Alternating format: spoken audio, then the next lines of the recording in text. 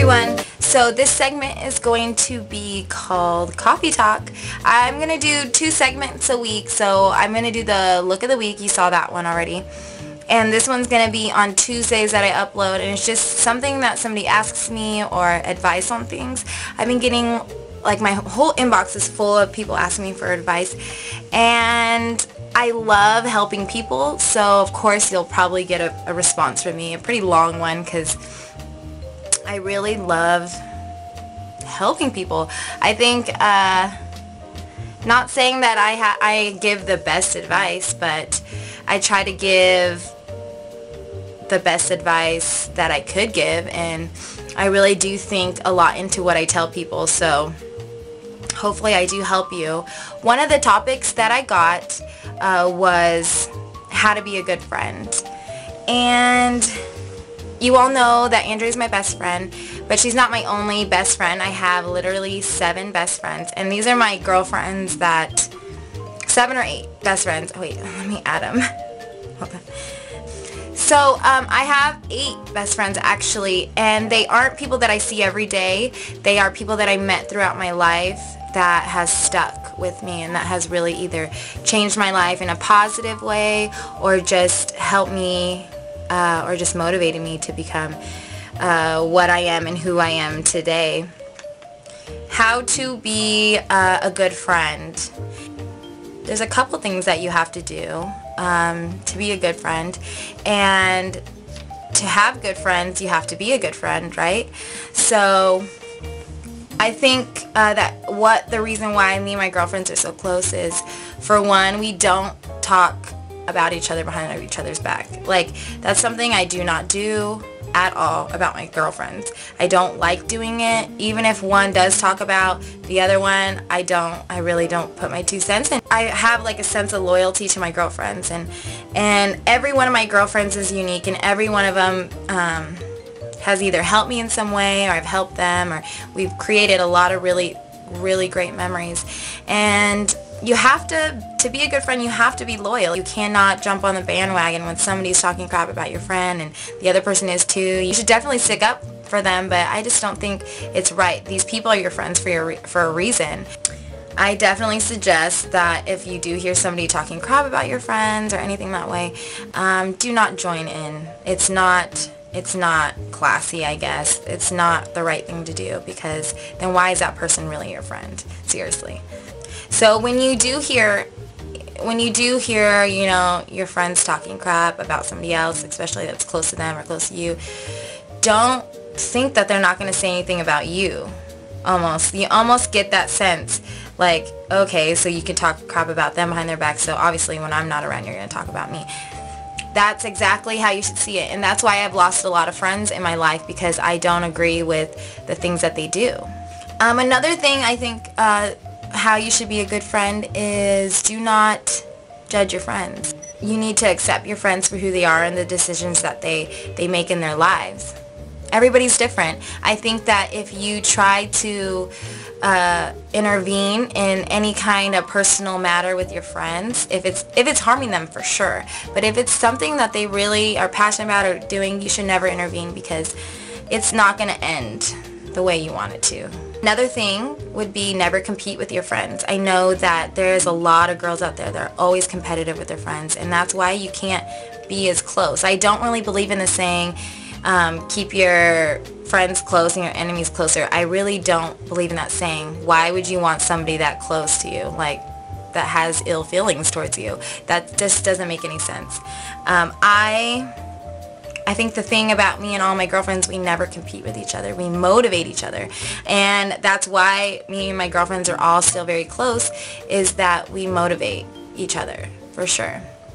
You have to surround yourself with positive people. You have to surround yourself with people that are doing great things in their lives. And each one of my girlfriends are either, you know, starting their own business, they're creative, they're freelance, they do what they actually love doing, and I think that's so remarkable and a great quality to keep around. And even having a daughter, I would gladly have those people around. They're great role models. Another thing about being a friend is You need to create special moments with your girlfriends. We always meet up in different cities. We have fun. We meet up for birthdays. We meet up for any real special event, you know, like my daughter's birthdays, baby showers, things. You have to create really fun memories with your girlfriends and take tons and tons of pictures. I think we probably have thousands and thousands of pictures with all my girlfriends throughout the years. I've always included them in everything that really means something to me. So like, you know, Olivia's birth and Olivia's baby shower. I mean, all my girlfriends were there. I want them to be there because these are the things that keep us really close together. Another thing that I do with my girlfriends is I always include them in my family functions. I have 3 brothers and a sister, and I have 9 nieces and nephews. So I have a huge, huge family, and we always have parties. So I always invite my girlfriends because, one, my family is really good at detecting who is a good person, who isn't a good person. I brought over a few of my girlfriends throughout the years, and they've either been like, ooh, I don't know, I don't really like her, or, you know, I really love her.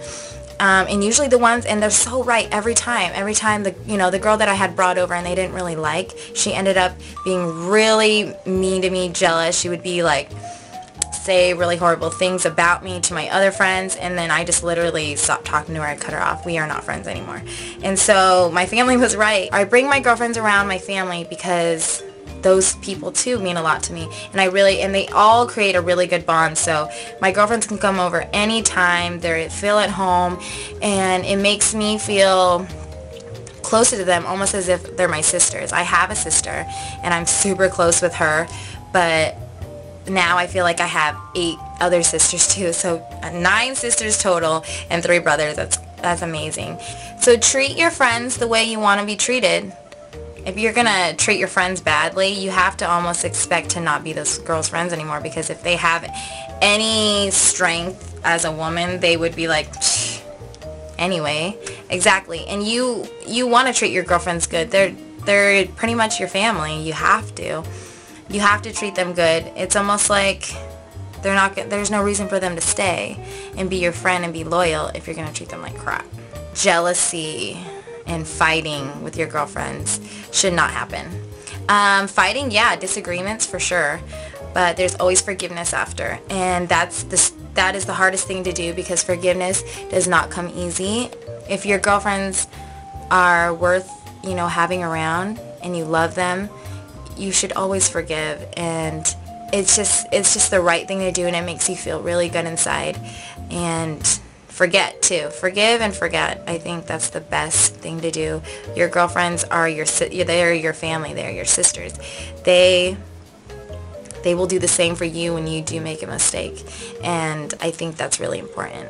Livy's crying, so I'm gonna go bring her here. All right, Livy just woke up from her nap, so you gotta say hi. Say hi to all our friends, Livy. Say hi. Look, say hi right there. Say hi, friends. So to kind of sum up everything, I just think that you have to be, you know, pick and choose who you really let in and who you really want to spend special moments with. And they should be a positive influence on you, never negative, and they should never put you in any awkward or weird situations, and they should be very understanding and forgiving. And I think that's very important. Also, trust. You shouldn't be hanging out with somebody that you don't trust your life with. Like, you shouldn't. And I think that's really important. People need to, you know, really evaluate who they have around themselves and who they surround themselves with, because it's like the saying, you are who you hang out with, and that is very true. It is very true. So surround yourself with beautiful, lovely people that motivate you and are happy for you in any venture that you choose. And I think that's the most important thing you could do for yourself. Anyway, Livy, say bye-bye to all our girlfriends out there. Say bye, girlfriends. See you next time.